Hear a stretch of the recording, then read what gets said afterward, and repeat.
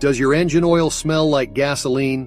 This concerning odor indicates significant oil dilution, which permits fuel to be used where it shouldn't be. It can cause serious engine damage if ignored. But don't panic, you can diagnose the root cause and take action before disaster strikes. I will help you. But just before we start, please ensure you've subscribed to the channel. Faulty injectors. Every pop-off from properly operating injectors atomizes the fuel. This atomization makes it possible for fuel to burn completely and as efficiently as possible. But outdated injectors frequently don't atomize fuel in the same way, which results in a burn that isn't quite sufficient. As a result, unburned fuel eventually mixes with the engine's lubricating oil after washing past the cylinder's piston rings. Overly rich air-to-fuel ratio. In some cases, an engine's engine control module may be tricked into dosing too much fuel for the circumstances by one or more malfunctioning sensors. Consequently, this results in a rich condition where an engine cannot burn all of the injected fuel.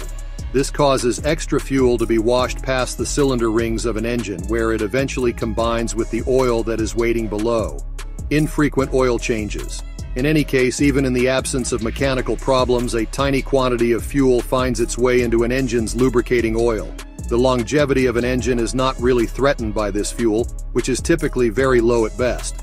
However, because regular oil change intervals are skipped, this fuel may compound if regular service is not performed. Fuel will eventually become diluted and frequently smell like gasoline. The ignition system of an engine is made up of many separate parts that cooperate to light the fuel that is pumped into the engine's cylinders. It is possible for fuel to remain unburned in one or more cylinders if any of these parts malfunction, for example, defective spark plugs. In extreme circumstances, this fuel will wash past the piston rings of a cylinder and start combining with sump oil. Internal engine wear. Rarely, internal engine wear may be the cause of the oil and gas mixing. Proper combustion is hampered when an engine's piston rings or cylinder walls start to show signs of excessive wear.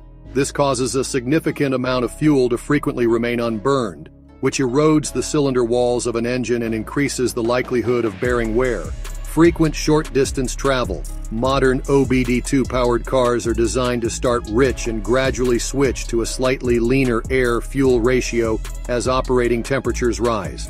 This keeps stalling and subpar performance at bay by guaranteeing that enough fuel is delivered during cold operations. However, if there aren't many long-distance drives, this extra fuel may eventually cause oil dilution. How to diagnose? Initially, check for any white smoke emanating from the exhaust. White smoke could be a warning sign of an issue if it means fuel is getting into the engine oil. Additionally, pay attention to the check engine light, which may illuminate if there is an issue with any of the engine's parts. Remember that misfiring engines can also indicate a problem. Fuel may seep into the crankcase when your engine misfires, which could be the cause of the oil gas odor.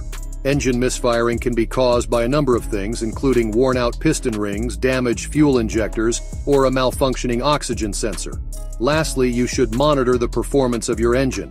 It may indicate an oxygen sensor problem or an excessively rich fuel mixture if it feels like it's struggling or has lost power. Hope the information is helpful for you. If so, please press the like button and subscribe to the channel.